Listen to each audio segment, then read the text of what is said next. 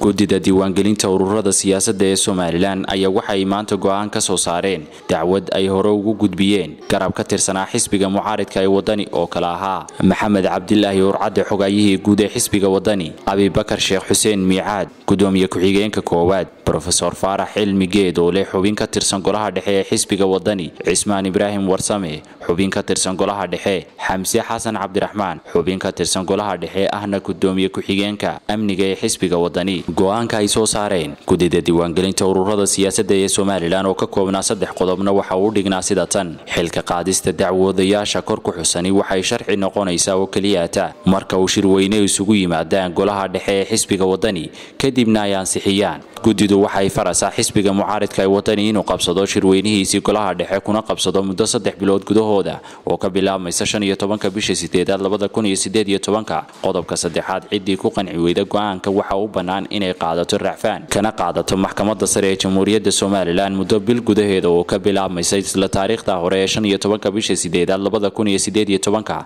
haddaba waxa go'aankani ka hadlay garyaqaankii uu doodayay garabkan ka tirsanaa xisbiga mucaaridka ee Waddani oo hogaaminaya xogaayihii xisbigaasi Maxamed Cabdilaahi Ururada kadib waxaan u gudbinay dacwad gudida diiwaangelinta ururada siyaasadda taariikhdu markay ahayd 30 bisha 2018 kadib sidii sharciga ahayd iyagana waa loo diray waana ka soo jawaabeen garabka kale ee Cabdiraxmaan Ciise hogaaminaya waxaanay jawaab celintii keeneen 6 bishii 2018 kadib guddiga go'aan ka soo saartay go'aankaasi aad arkaysaan oo ka kooban 3 qodob ka kooban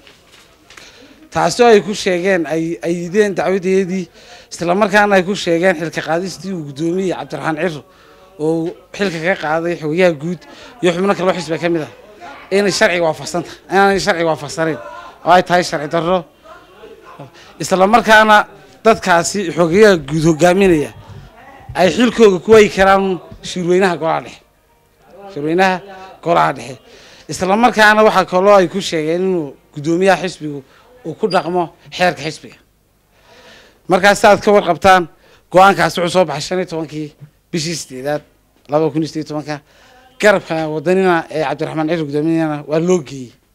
marka hadii rafaan ka qaadan hadii kalaba iyaga u taala waxa oranaya go'aanka gudidu Allahumma salli ala Muhammad qodobka koobaad xilka qaadista dacwadayaasha kor ku xusan waxay sharci ku noqonaysaa oo kaliya markay shir isugu yimaadaan xubnaha golaha xisbiga Waddani kadibna ay ku ansixiyaan ama ay ku diidaan